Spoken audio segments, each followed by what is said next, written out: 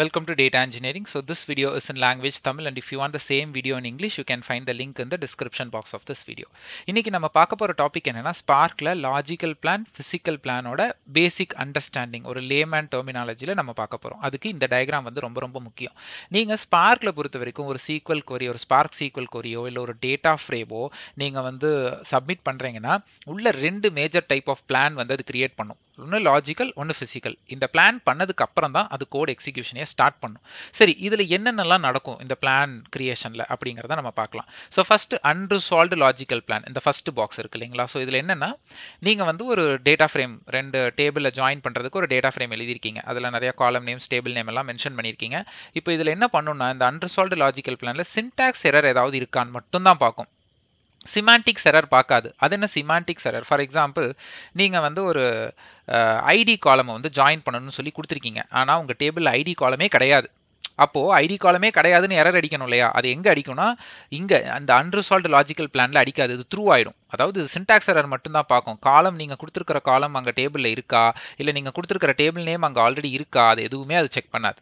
So அதெல்லாம் எங்கே check பண்ணும் அப்படின்னு பார்த்தீங்கன்னா நெக்ஸ்ட் இந்த கேட்லாக் அண்ட் அனாலிசிஸ்னு இருக்கு இல்லைங்களா? இந்த இடத்துல இந்த கேட்லாகுங்கிறது ஸ்பார்க்கில் என்னென்னா இது வந்து ஒரு ரெபாசிட்ரி மாதிரி. இதில் என்ன இருக்குன்னா எல்லா டேட்டா ஃப்ரேம், டேட்டா செட், உங்களோட ஸ்பார்க் SQL query இது கம்ப்ளீட் இதோட மெட்டடேட்டா இன்ஃபர்மேஷனும் ஸ்பார்க் இன்டர்னலாகவே ஒரு இடத்துல ஸ்டோர் பண்ணி வச்சுக்கும். அதுதான் இந்த கேட்லாக். ஓகேங்களா? இதில் எல்லா மெட்டடேட்டா இன்ஃபர்மேஷன், காலமோட இன்ஃபர்மேஷன் எல்லாமே இருக்கும். ஸோ இந்த அனலைசர் என்ன பண்ணும் தெரியுங்களா? அதில் இருக்கிற அந்த பர்டிகுலர் காலம்ஸ், உங்கள் கோடில் இருக்கிற காலமும் அந்த கேட்லாக்குள்ளே இருக்கிற அந்த காலமும் மேட்ச் ஆகுதா, டேபிள் நேம் எல்லாம் இருக்கா, ஸோ அந்த சிமாண்டிக் ரிலேட்டட் இது எல்லாமே வந்து அந்த அனலைசர் வந்து செக் பண்ணும். செக் பண்ணிவிட்டு ஓகே எல்லாமே மேட்ச் ஆகுதுன்னா அதுவும் த்ரூ ஆகி லாஜிக்கல் பிளானாக அது மாறும். ஓகேங்களா? ஸோ லாஜிக்கல் பிளானுங்கிறது நம்ம பண்ண போகிற நம்ம கோடில் இருக்கிற எல்லா டிரான்ஸ்ஃபர்மேஷன், அந்த ஜாயின்ஸ், அந்த ஃபில்டர்ஸ் எல்லாத்தோட ஒரு அப்ஸ்ட்ராக்ஷன் தான். ஸோ இப்போ நம்ம unresolved logical plan, analysis, catalogue, logical plan இந்த பார்ட் ஃபுல்லாக நம்ம பார்த்துட்டோம். இப்போ அடுத்து ஆப்டிமைஸ்டு லாஜிக்கல் பிளான் அப்படின்னு சொல்லிட்டு ஒரு பார்ட் இருக்குது. ஸோ இந்த ஆப்டிமைஸ்டு லாஜிக்கல் பிளானில் என்ன நடக்கும் அப்படின்னு பார்த்தீங்கன்னா இதுக்குள்ளே கேட்டலிஸ்ட் ஆப்டிமைசர்னு ஒன்று இருக்குது ஸ்பார்க்கில். அந்த கேட்டலிஸ்ட் ஆப்டிமைசர் என்ன பண்ணுன்னா அதுதான் இந்த ஆப்டிமைஸ்டு லாஜிக்கல் பிளான். ஸோ இந்த கேட்டலிஸ்ட் ஆப்டிமைசர் வந்து ஒரு செட் ஆஃப் ரூல்ஸ் வச்சுருக்கோம். அந்த ரூல்ஸுக்கு எல்லாம் உங்கள் லாஜிக்கல் பிளான் வந்து அடிபணிஞ்சு வருதா அப்படிங்கிற மாதிரி பார்க்கும். ஃபார் எக்ஸாம்பிள் என்ன மாதிரி எல்லாம் பார்க்கும் அப்படின்னு பார்த்தீங்கன்னா இப்போ வந்து உங்கள்கிட்ட ஒரு டாஸ்க் இருக்குது. இந்த டாஸ்க்கை வந்து நம்ம வந்து ஒரு ஸ்டேஜ்லேயே பண்ண முடியுமா, ஒரு ஸ்டேஜ்லேயே இல்லை மல்டிபிள் ஸ்டேஜாக பிரிக்கணுமா, ஸோ எல்லா டிரான்ஸ்ஃபர்மேஷனையும் ஒரே ஸ்டேஜில் பண்ணலாமா, அடுத்து வந்து ஒரு ஜாயின் இருக்குது, ஒரு மல்டிபிள் ஜாயின்ஸ் இருக்குது, 4-5 ஜாயின்ஸ் வச்சு ஒரு டேட்டா ஃப்ரேம் எழுதுறீங்க. ஸோ இதில் எந்த ஜாயினை ஃபஸ்ட்டு ரன் பண்ணலாம், எதை அப்புறம் ரன் பண்ணலாம், ஸோ இந்த மாதிரி ஃபார் பெட்டர் பெர்ஃபார்மன்ஸ். அதுக்கப்புறம் வந்து நீங்கள் ஒரு queryல வந்து ஃபில்டர் கிளாஸ் கொடுத்துருக்கீங்க. ஸோ இந்த ஃபில்டர் கிளாஸை வந்து முதவே ரன் பண்ணலாமா, முதவே ரன் பண்ணால் ரெக்கார்டெல்லாம் ஃபஸ்ட்டு ஃபில்டர் பண்ணிடும், அப்புறம் ஜாயினோ இல்லை ஒரு கண்டிஷனோ அப்ளை பண்ணும்போது ஸ்கேன்ஸ் கம்மியாக நடக்கும். ஸோ இந்த மாதிரி உங்கள் கோடில் நீங்கள் எழுதியிருக்கிறத எல்லாம் வச்சு ஒரு ஆர்டரிங் பண்ணும்.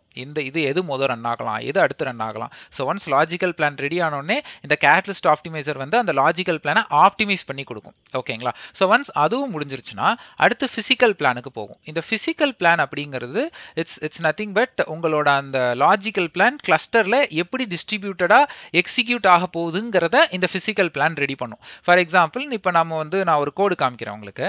ஸோ இப்போது இந்த கோடு இருக்கு இல்லைங்களா? இந்த கோடு ஒன்றும் இல்லை, நான் 2 டேட்டா ஃப்ரேம் கிரியேட் பண்ணியிருக்கேன். ஸோ EMP அப்படின்னு ஒரு டேட்டா ஃப்ரேமும் அடுத்து டிபார்ட்மெண்ட் DFன்னு சொல்லி 2 DF.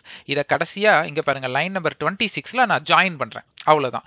ஸோ இப்போது இது வந்து நம்மளோட கோட். ஸோ இந்த ஃபிசிக்கல் பிளான் வந்து 4-5 பிளானை வந்து ரெடி பண்ணும். ஒரே கோடு தான், அதுக்கு 4-5 வெவ்வேறு பிளான். ஃபார் எக்ஸாம்பிள் இப்போ கூகுள் மேப் வந்து நமக்கு 4-5 ரூட்டு காமிக்கும். அதில் எது பெஸ்ட் ரூட்டோ அதை கூகுள் மேப்பே சொல்லும், அதை நம்ம எடுத்துக்குவோம் இல்லையா? அந்த மாதிரி ஸோ எந்த ஃபிசிக்கல் பிளானில் 4-5 பிளான் காமிக்கும். அடுத்து காஸ்ட் மாடல்னு ஒன்று இருக்குது பாருங்கள். இந்த காஸ்ட் மாடல் என்ன பண்ணுன்னா இந்த ஃபிசிக்கல் பிளான் 4-5 கிரியேட் ஆனதுலேருந்து ஒரு பிளானை எடுக்கிறதுக்கு அது உதவும்.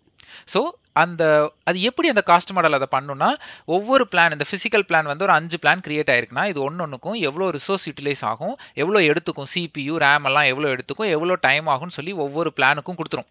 அதில் எது கம்மியாக இருக்கோ அதை தான் செலக்டட் பிளானாக அது எடுக்கும். ஓகேங்களா? ஸோ இங்கே லாஸ்ட் பாக்ஸ் பாருங்கள், செலக்டட் பிளான் அப்படின்னு நம்ம போட்டுட்டோம். ஸோ ஃபிசிக்கல் பிளானுங்கிறது லாஜிக்கல் பிளானை நம்ம கிளஸ்டரில் எப்படி அது எக்ஸிக்யூட் பண்ண போகுதுங்கிறது தான் ஃபிசிக்கல் பிளான்.